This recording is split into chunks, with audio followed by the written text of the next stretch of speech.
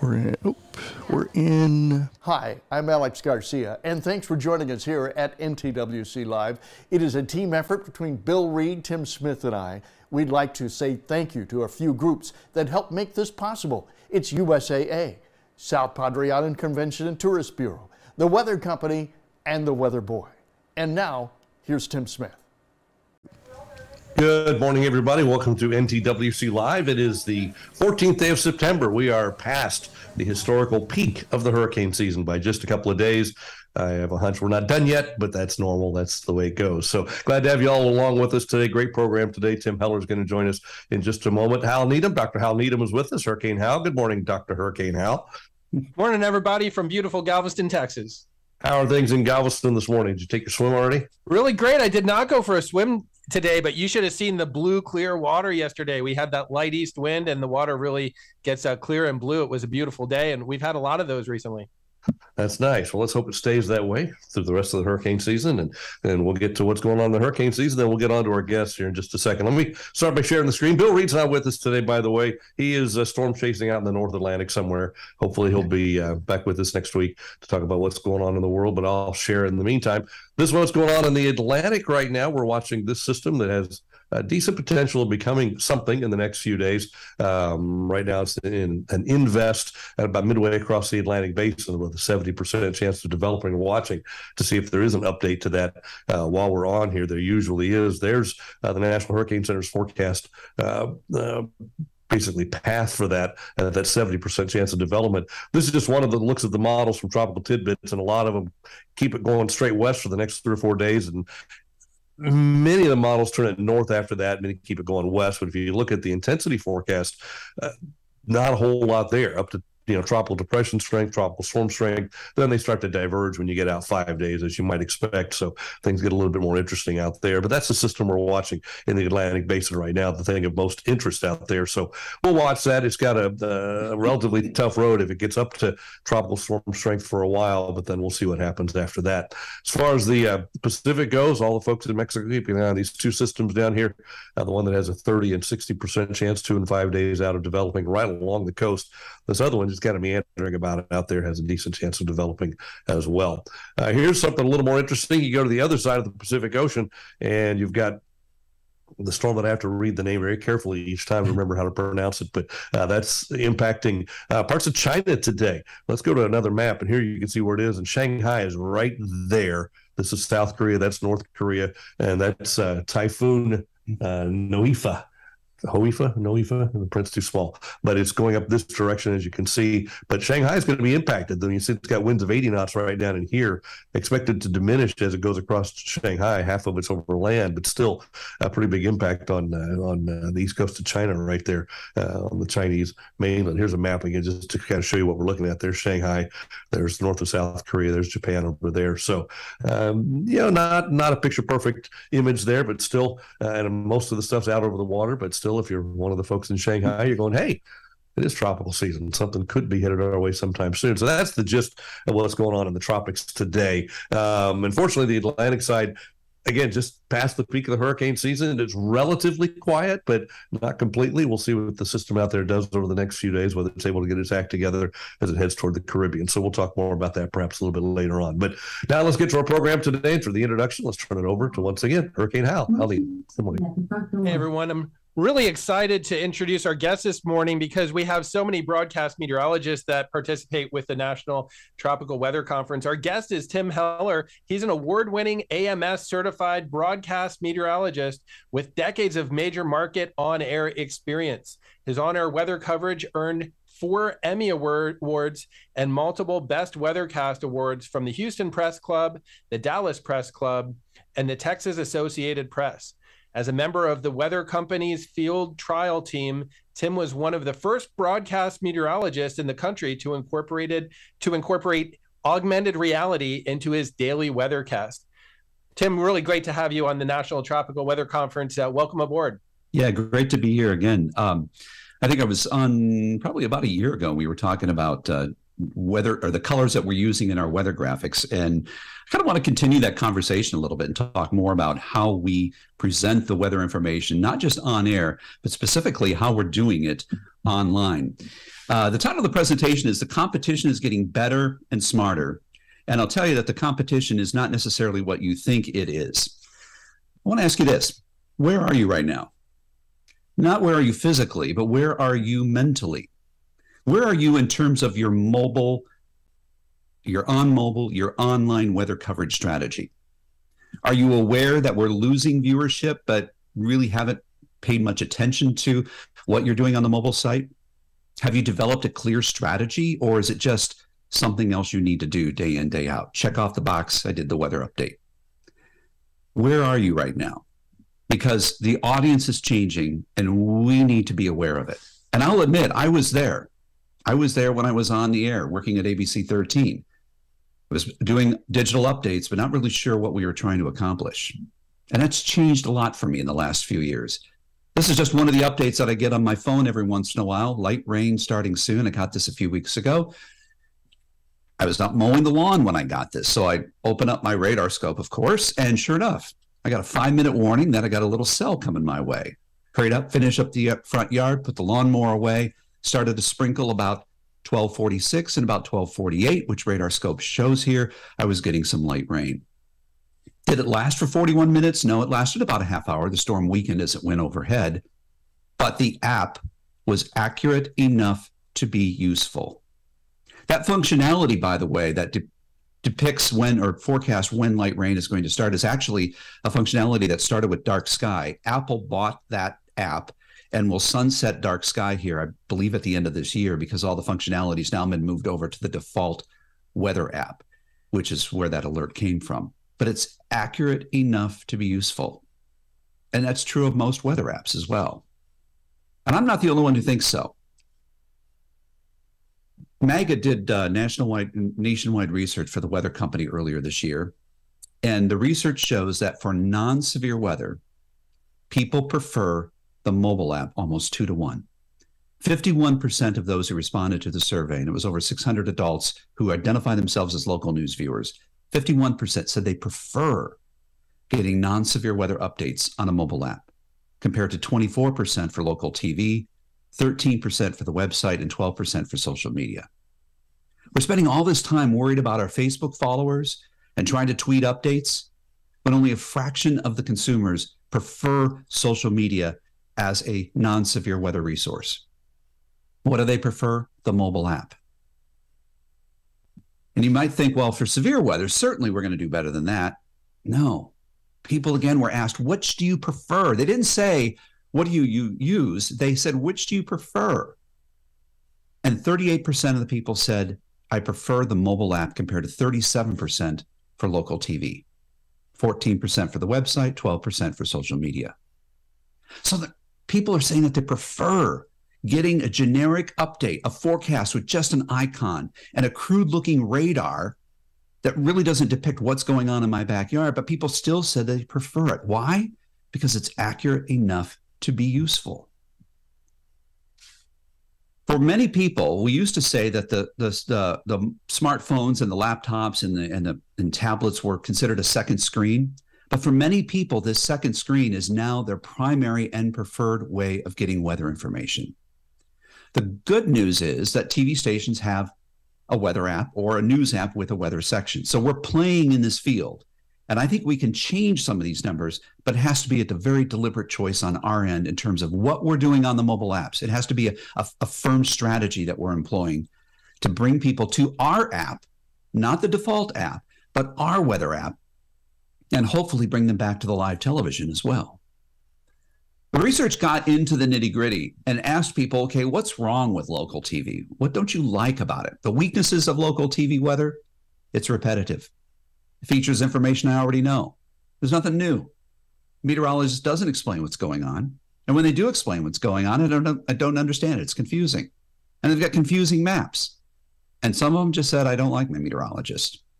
Well, we can't fix that part. But I do believe if we stop being repetitive, if we start delivering information that the viewers don't necessarily know, if we find new information and we explain things clearly and clean up some of the maps and get rid of some of those rainbow colored maps, if we clean up some of the confusion, that the people will start to like us a little bit better, those that don't.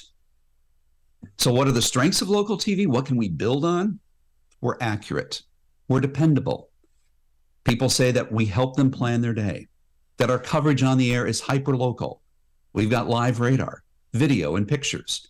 And some people like their local meteorologist. But here's the problem with the strengths. The top 5 strengths are also the strengths of the mobile weather app, as mentioned by people who were surveyed for this. Yes, they said the mobile app is accurate. I believe it's accurate enough to be useful, and I'm a meteorologist.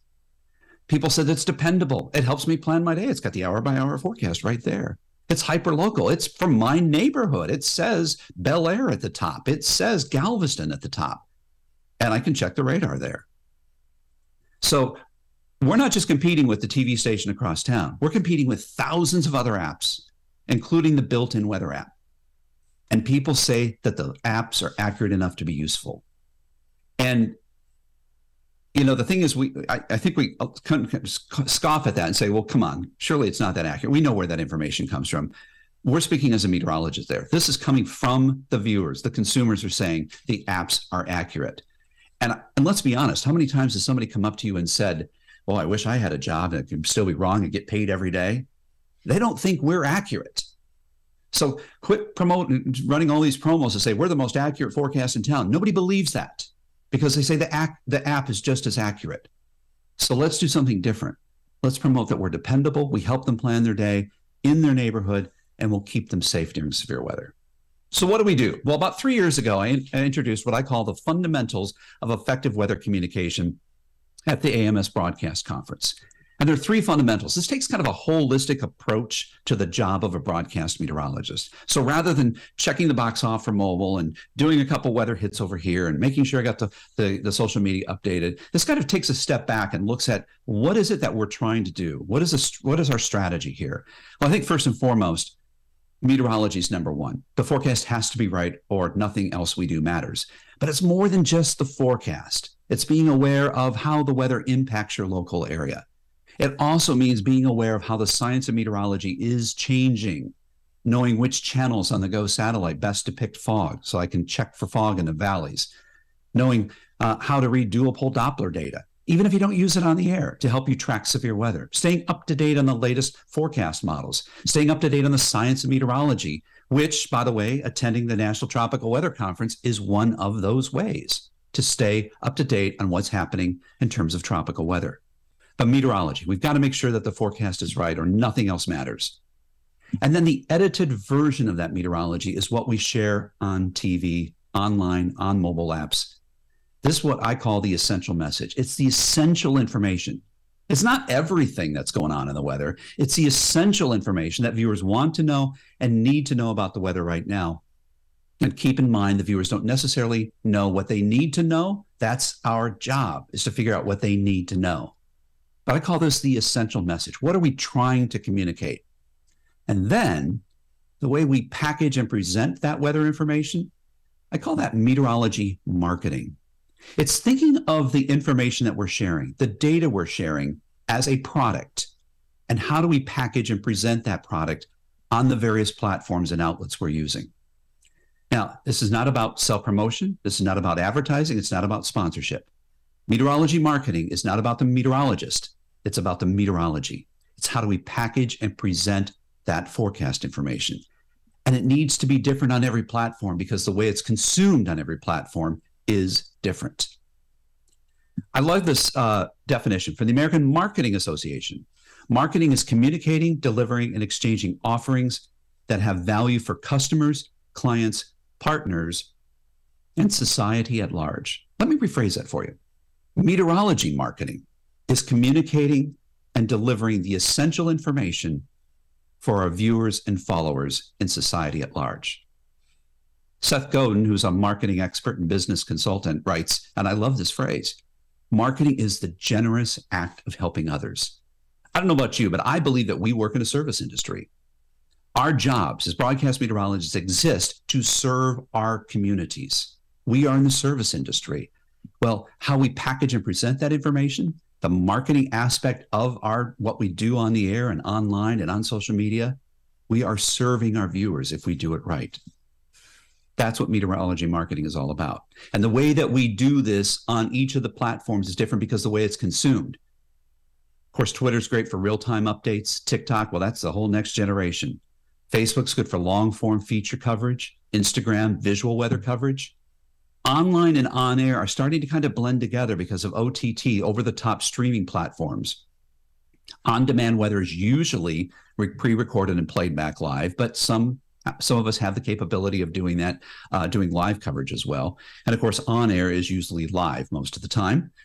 But I want to focus a little bit more on what's happening on demand, online. And when I say online here, I'm referring specifically to the mobile app, but of course, this carries over to what we're doing on the website as well, because a lot of times the updates we record for one get shared on both platforms.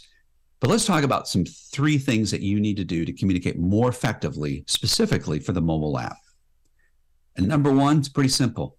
We got to recognize and prioritize the weather coverage online, on mobile, on OTT. This can't be something we just check off every day. All right, I got to do an update here. Let me record this and get it done. All right, send it off to the web team. I'm done. I've checked that box.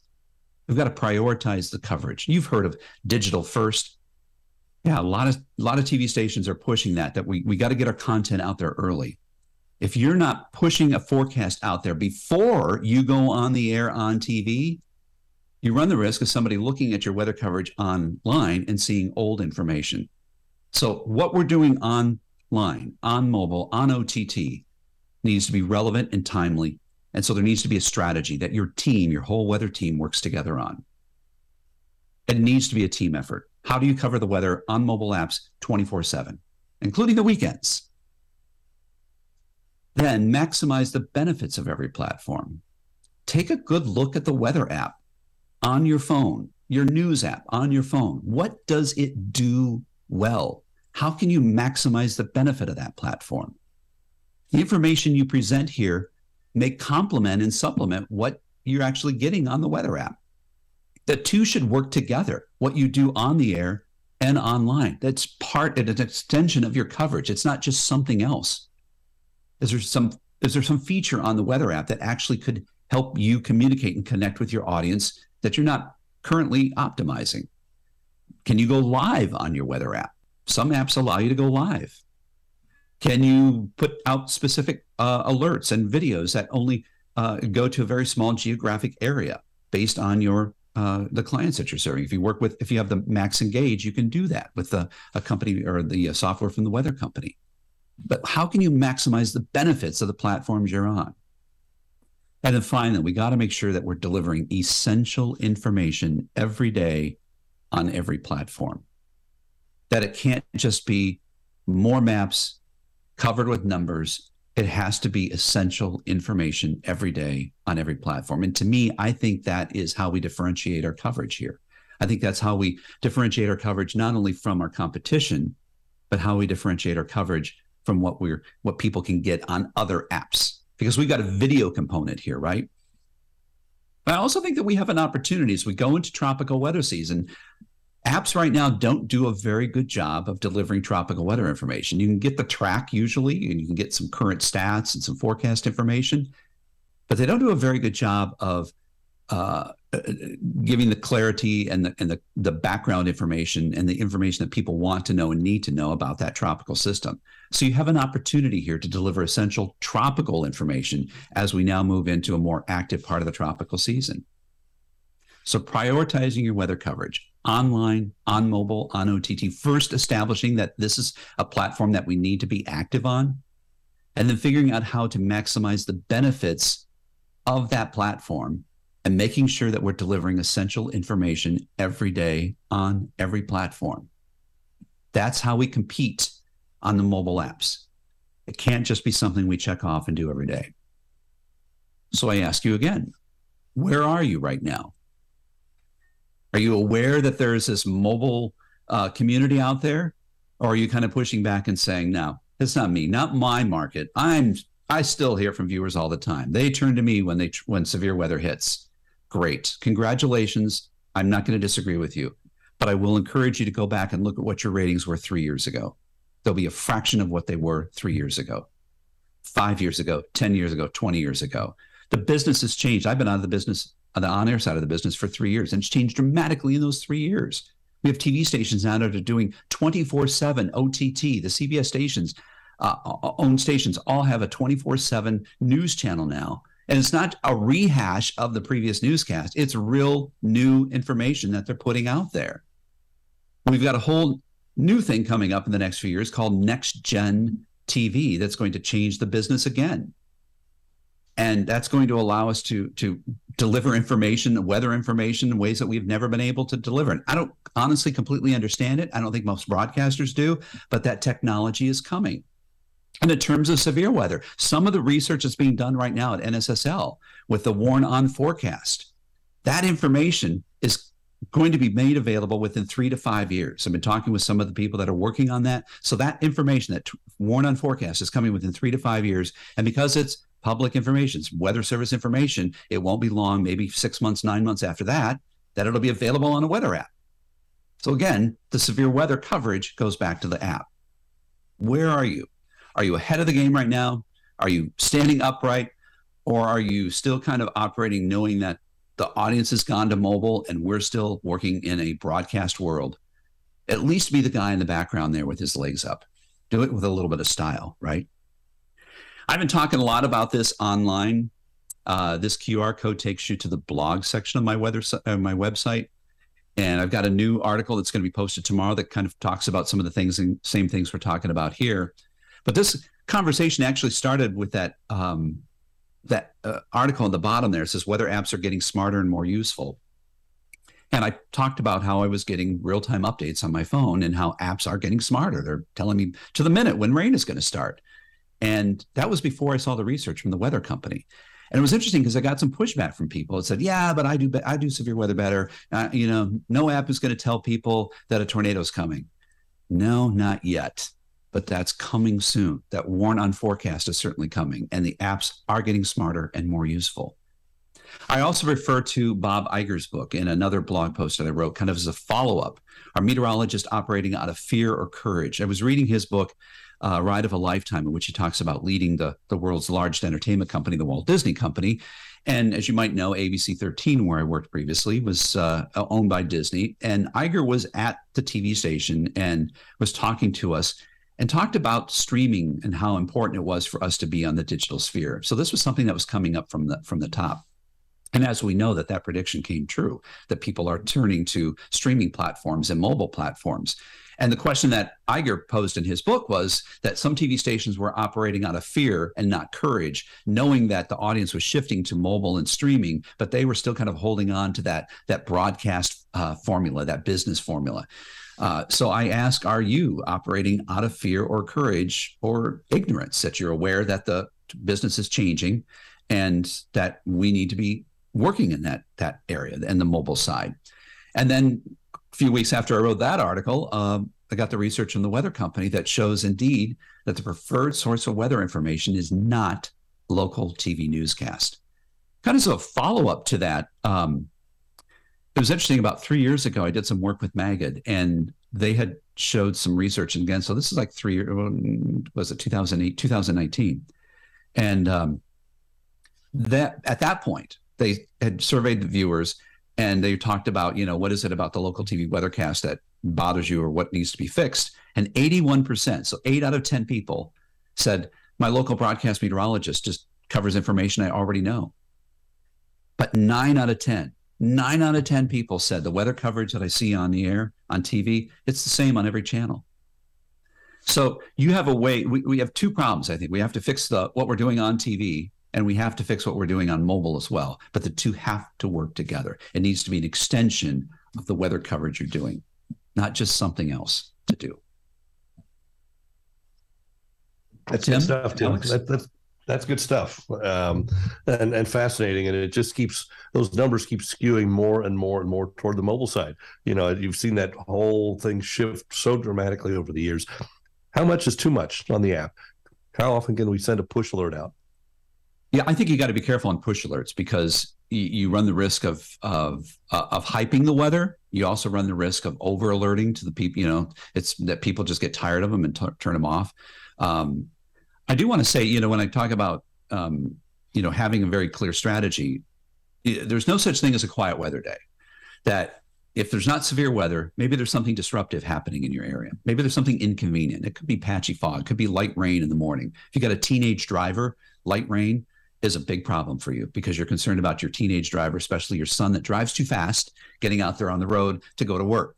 There might be something optimal in the weather. I mean, how many times do you get pictures of the sunset? Oh, I tell you, if you issue a sunset warning, you're going to get as many followers or much engagement as you do issuing a tornado warning.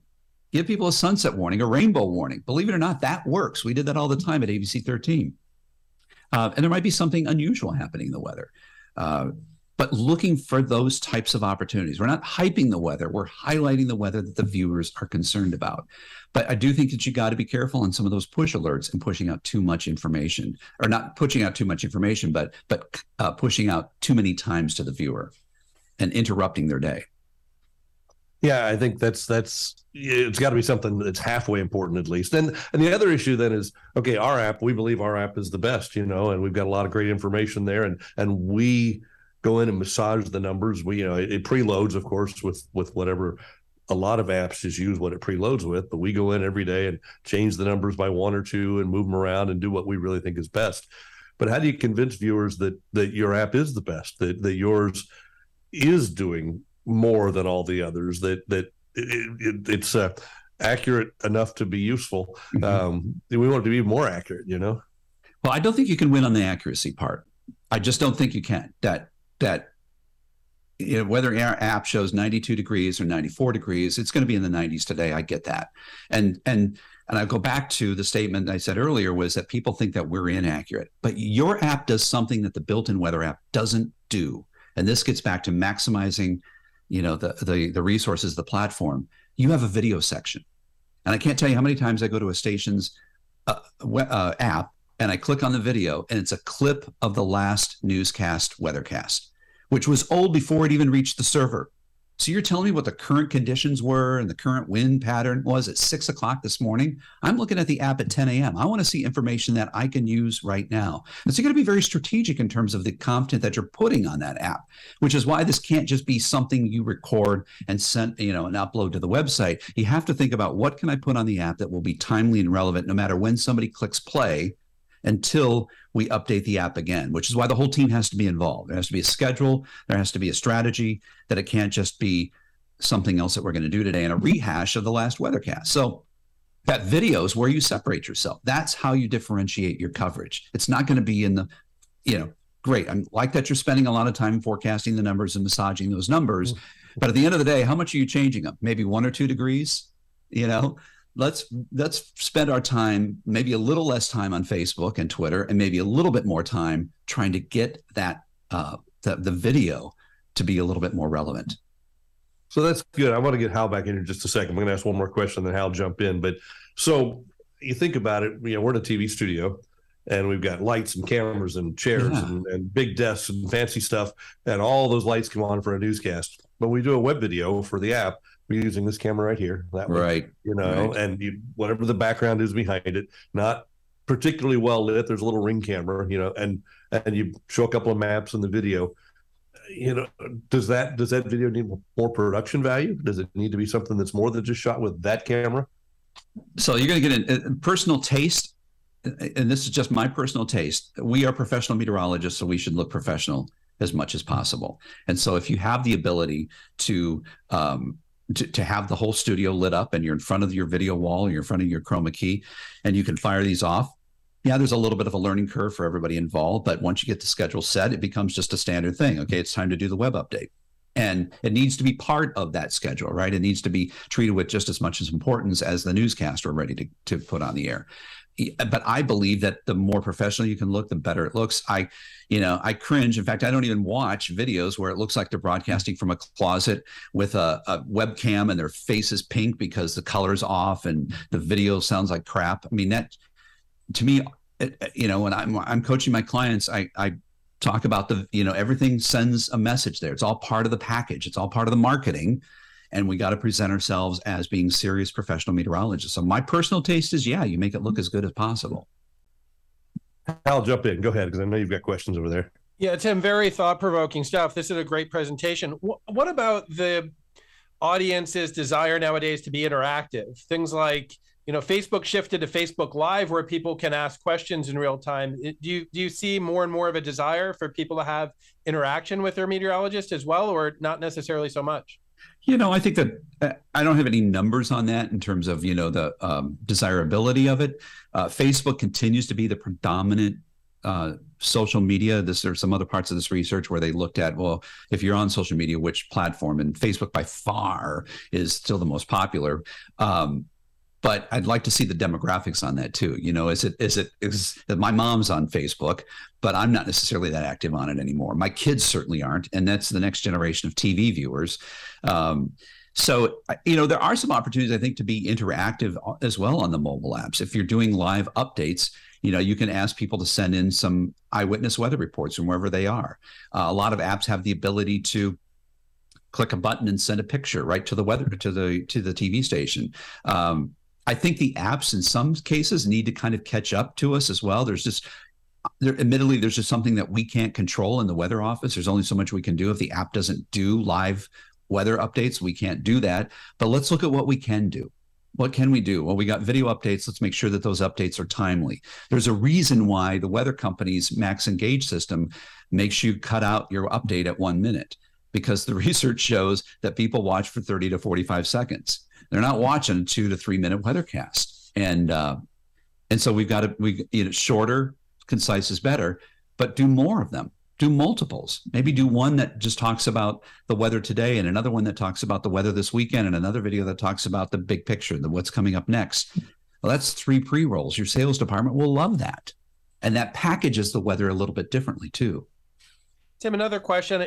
Weather inherently is probabilistic, right? So on a given day, we might think by late afternoon, we're going to have more moisture streaming into the area, a higher chance of rain later afternoon. I'll talk to friends and family sometimes and they'll say, oh, it's supposed to start raining at 3:24. I cringe. I'm like, that's not how it works, right? Nobody can pinpoint that to the minute 6 hours out. That said, when I get in the car and I drive to see my kids in DFW from Galveston, my app says I'm going to arrive at 11:29 a.m. I never turn the thing down or throw my phone away. I feel like, okay, that's an estimation. It like you said before, maybe it's accurate enough to be useful. I don't turn the thing off because it's giving me a specific minute. I kind of know it probably won't be exactly 11:29, but it gives me an idea. What are your thoughts on this, the pinpointing to the minute, like some of these apps do? How do you work with that? How do you maybe use that or help massage those numbers or help people understand most accurately what they're looking at as they plan the day? I think I'm going to go back to the first part of what you said there. And that was the description of what was going on in the weather. I mean, that's something that the app can't do.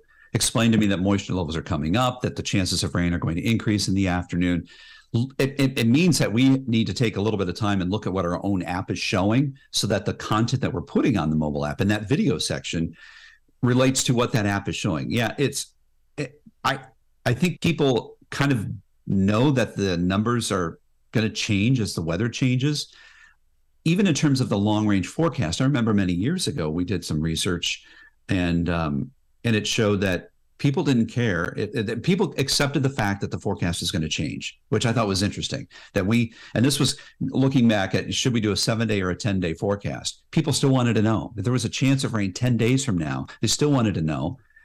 And they accepted the fact that it might change, that it might not rain on that 10th day, but I still want to know that there's a small chance. And I think that kind of goes back to the accuracy of the apps and say, okay, well, the rain chance drops down to 12% at 4 p.m., but at least it's not as high as 62% at 3 p.m. or 2 p.m. So they kind of know that. I think that, and I have no science to back this up, just my own personal experience is that we're kind of looking more general at the numbers. And I think as a meteorologist, we're looking specifically, but I think the viewer looks at them more generally. Again, I don't have research to back that up, just my own personal impression of those. Yeah, that is very thought-provoking and interesting just to think about. There's a lot of cognitive science behind this. How are people thinking? Sometimes is it going to be raining for my golf outing on, yes or no? Sometimes it gets binary with people. Will it be raining for my daughter's wedding on Saturday, right? Yes or no, but it's really probabilistic, right? It is. But I think that people kind of, They've been watching us for decades, and and our forecasts have gotten a little bit better, I think, over that time. That we're being a little bit more specific. We can actually track storms down now to a city street and give you an estimated time of arrival to the minute on TV. Well, some of that technology has now gone over to the app, and it's accurate enough to be useful. And so that's why people are there, which is why we need to be there as well. That's why I say we play in this space, but we're not doing a very good job of playing in that space. We're not doing a very good job of prioritizing the mobile app that I think that we need to be doing. And great discussion, Tim. Tim Smith, do we have any questions that have come in from online? We do. We've got a couple of questions coming in online. Let me very quickly just say thank you to our sponsors, our mid-break here. USAA, the South Padre Island Convention and Visitors Bureau, the Weather Company, the City of Brownsville, Weather Boy, Walmart, the Port of Brownsville, and Black Magic Design. Also the folks that help make these webinars every week a possibility. So thanks to all of them. We hope we will see all of you live in person to South Padre Island next April for the National Tropical Weather Conference. RJ is asking, have TV companies considered partnering with some of these fast-moving and accurate weather apps?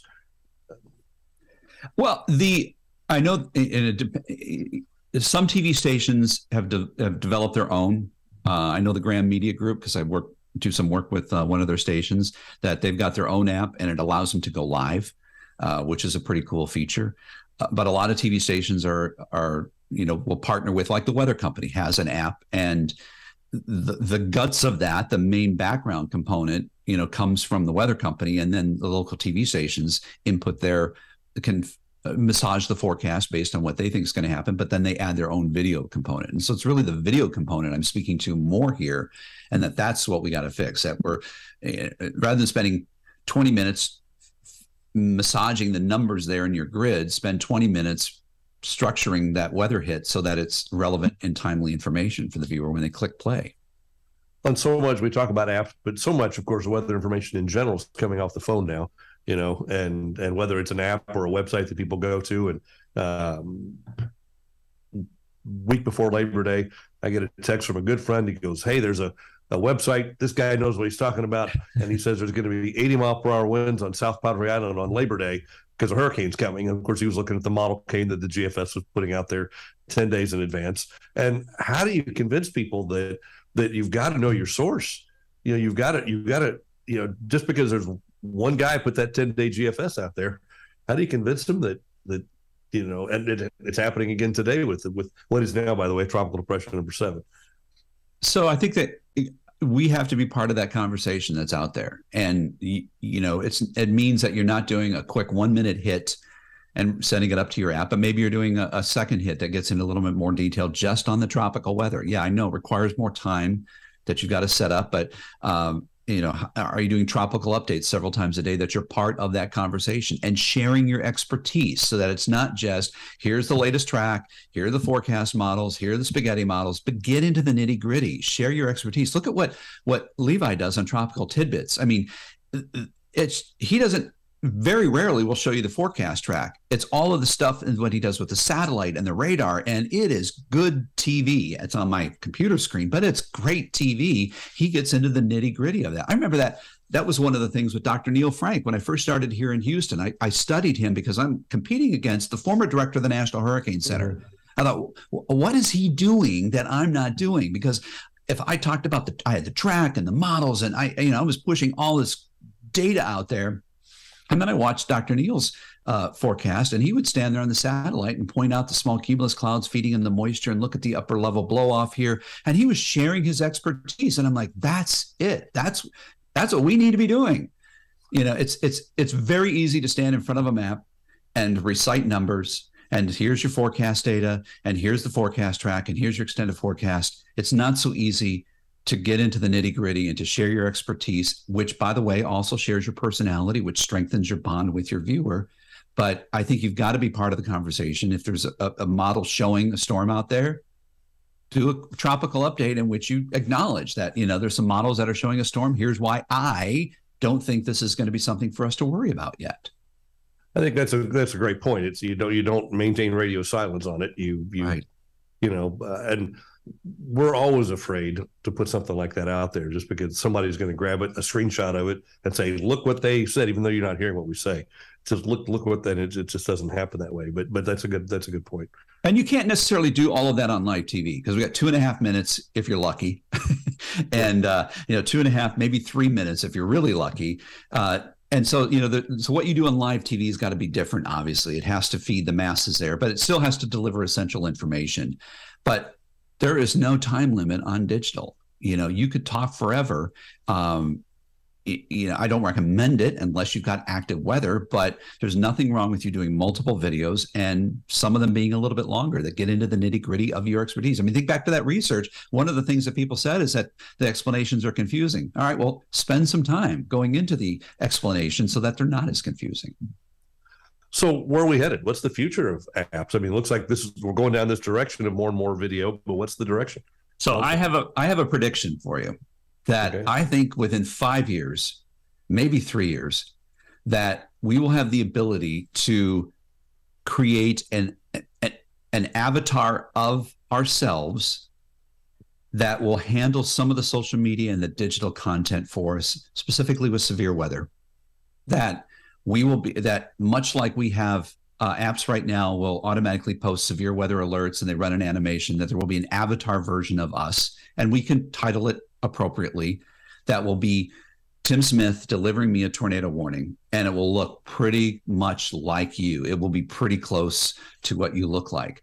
And I think some of that's going to be driven by artificial intelligence. And I think that AI eventually will get into some of even the production of what we do, that artificial intelligence will look at the forecast, will look at what's happening, and you'll come in and sit down in front of your workstation and your hits will already be laid out for you. That artificial intelligence will have suggested, well, you know what, fog is a problem this morning. Let's put in the visibility. Let's put in the fogcast. Let's put in the, we'll populate your shows based on what's going on in the forecast. And then you have ultimate choice. But I think AI and avatars are going to be the two things that will be the next generation of weather coverage. And some of that technology is there now. It's just getting it over into the weather system. Well, we've got it on our phones already. You can do that right now. That's fascinating. What an interesting idea. I like that concept. Good question coming in from. It's scary too. It is exactly. Sean's got a good question. He says, "What's the research say about TikTok other than it's used by younger generations?" That's what it says. It's in fact, I just read an article today that it is the new Google, that people are going to TikTok and searching for things on TikTok as opposed to going to Google, but it is your younger generation. Listen, I mentioned all of those social media outlets. I'm not suggesting you be active on TikTok and social media and Facebook and Twitter and Instagram. I tell my clients, listen, if you're going to be active on social media, be active, but you have to go all in. You can't just be doing it every once in a while. You got to be all in. So if you're going to be on TikTok, go all in on TikTok. If you're not going to be, then don't do it. Facebook is still the predominant #1 social media platform, but I'm going to go back to that research that shows only 12% of people prefer getting updates on social media. And what have we been doing? We've been spending all this time trying to build our following on social media. Every client I work with, that's one of the things that almost every client, they say, I need some better social media strategies. And my question to them is why? What are you doing on mobile? Let's fix the mobile problem first, and then we'll worry about social media. More good questions coming in. This one from WeatherZog says, what are your preferred strategies for dedicating more time from a local TV broadcast weather team to digital and streaming? Give that to me again. Dedicating more time to the on-air broadcast or digital? Dedicating more time from a local TV broadcast weather team over to digital and streaming. What are the preferred strategies for taking that time that we put on television and moving it over to digital? I think you got to produce something completely different. I think it needs to be, you got to look at your audience, look at the needs of the audience, which changes throughout the day, and you got to focus on what those people are actually getting, or what those people actually need in that part of the day. Right now I'm coaching about 30, I think it's 32 is the current number, 32 broadcast meteorologists. And we talk about a couple of things. We talk about what is the station's slogan, if you're the weather authority or if you're the first alert, whatever, but how are you building that brand and how are you communicating that? How are you demonstrating your brand every single day? And I don't think you necessarily need more time on TV. In fact, almost every time I see like a 3-minute weathercast, I'm bored about 3/4 of the way in, and I'll pause the tape and say, okay, I'm ready for the forecast. Give it to me. So I don't think we need more time on TV. I think we need more time on digital. I think we need more time on mobile apps. And this kind of follows up on that. This is Lance saying, first of all, he has a great presentation. He says, how do we convince the station management then to dedicate more resources and people who can curate mobile video content? Yeah, good luck. It's always, right. It's always more with less. I think that part of the prioritizing the mobile coverage is going to require an analysis of our own personal workflow.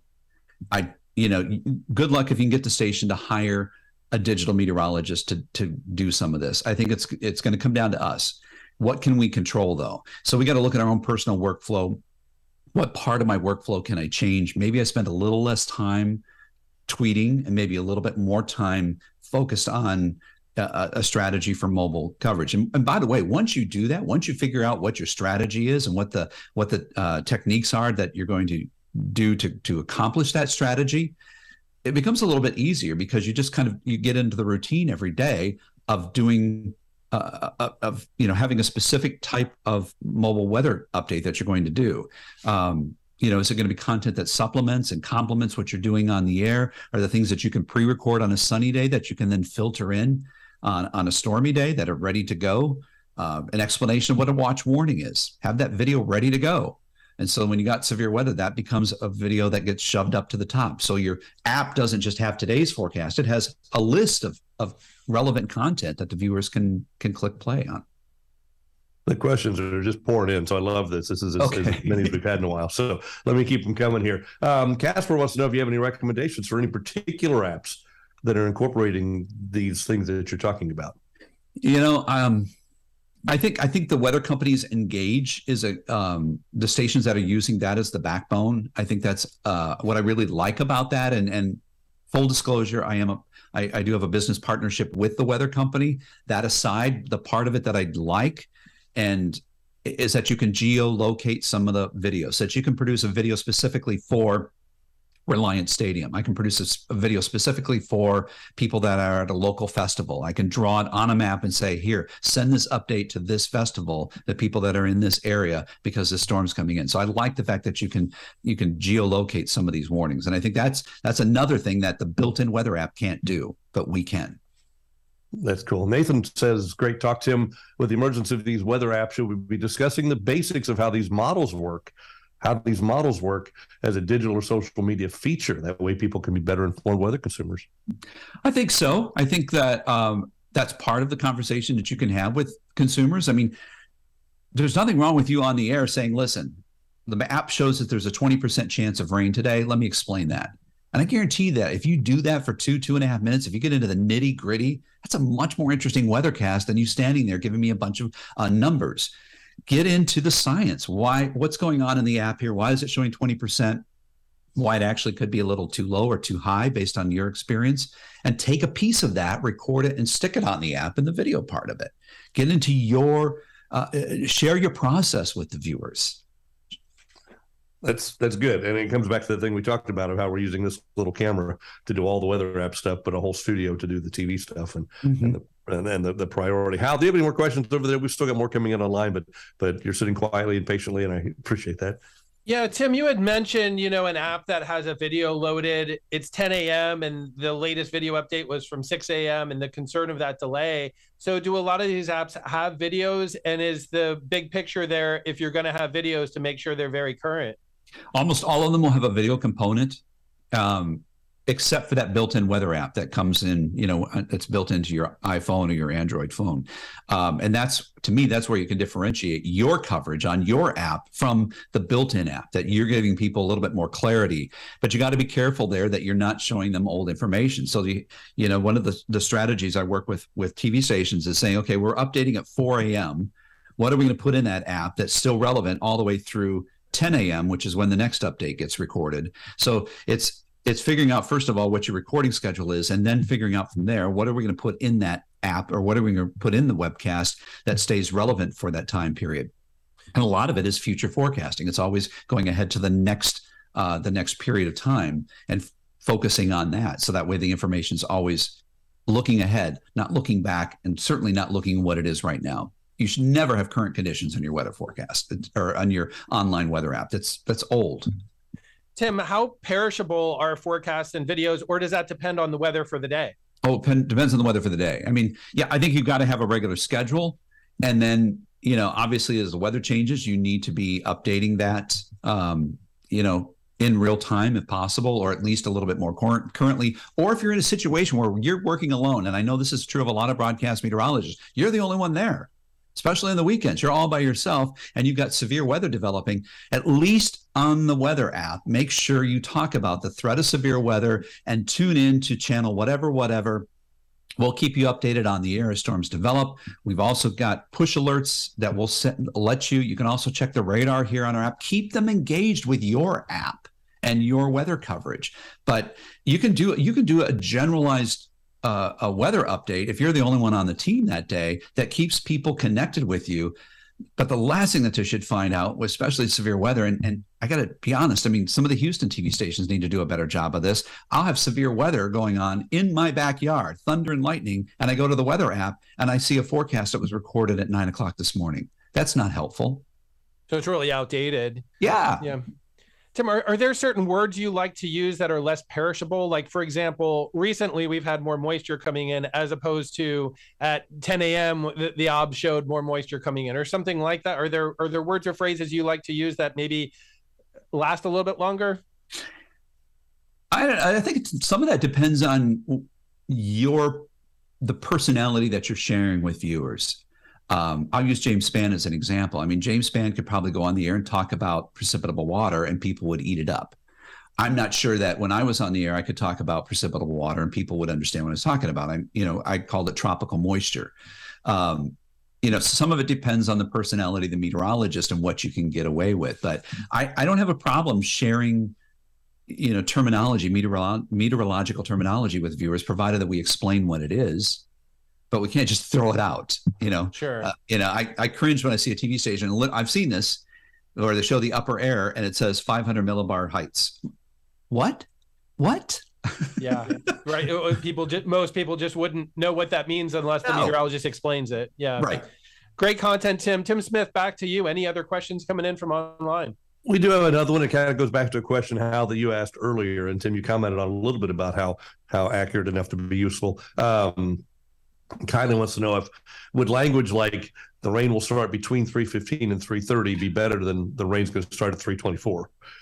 Well, you got to remember too that the apps they're universal. So your viewers are going to could be anywhere in your market, could even be out of your market and watching. And I think that's, kind of circling back to the whole tropical weather. I mean, that's the advantage of, people that are vacationing in Colorado, but still want to know what's going on in their backyard with the weather. So I think you got to be careful in your terminology. Let the app offer the specificity to viewers. Keep in the video part as generalized as possible so that it fits the most people. That you talk about the threat of severe weather this afternoon, or maybe you can get as specific as saying, after 3 p.m. we have to worry about chance of storms.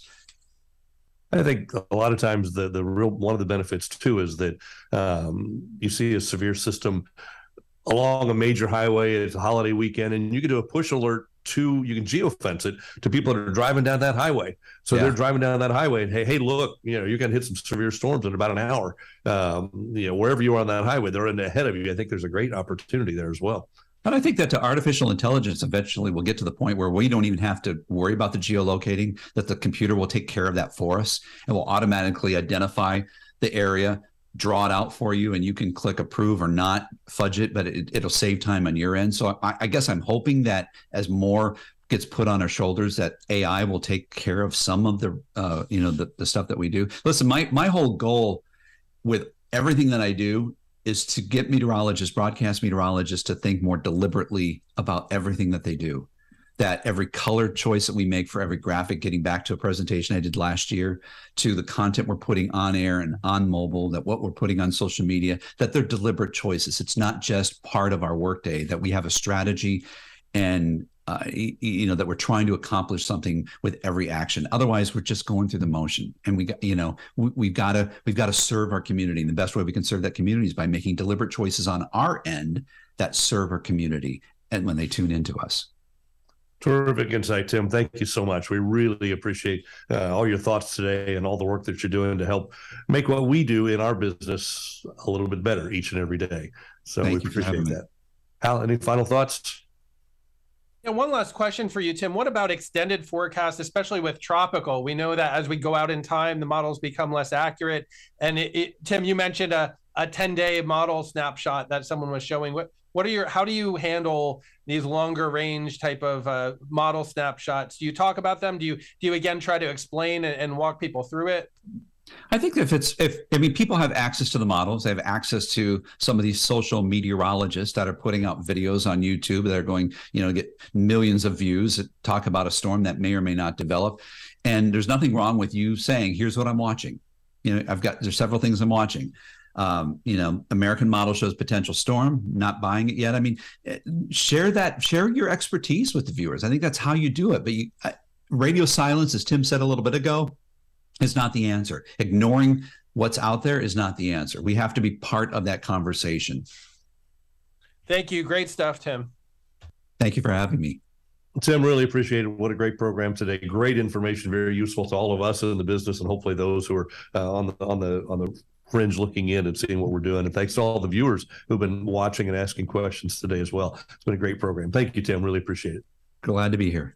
Good stuff. We want to thank, as always, our sponsors who make these a possibility. Once again, thanks to USAA. USAA has been a part of the National Tropical Weather Conference from the very beginning, and we appreciate their support over and over again. The South Padre Island Convention and Visitors Bureau, we hope to see all of you there live in person in April of 2023. We'll be at the Marriott Courtyard Hotel on beautiful South Padre Island. So please join us for that. The Weather Company, the City of Brownsville, Weatherboy, Walmart, the Port of Brownsville, Black Magic Design, all the folks who make these events a possibility. And by the way, yes, that invest did become Tropical Depression number 7 about 10 seconds after we said it was an invest. So that's the way that usually works. So if we click refresh one more time, we'd have had it for you. So it's there. So Dr. Hal Needham, thank you. Appreciate your presence as always, and your great questions and your insight as well. Good job, Hal.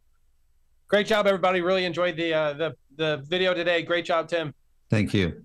Tim, nice job. Next week, by the way, we've got Stephanie Murphy, who's the Vice President of Preparedness, Resilience, and Emergency Management for Tidal Basin. That's coming up next Wednesday. That's the 21st at 10 a.m. So until then, have a great week. Stay safe out there. Bye-bye.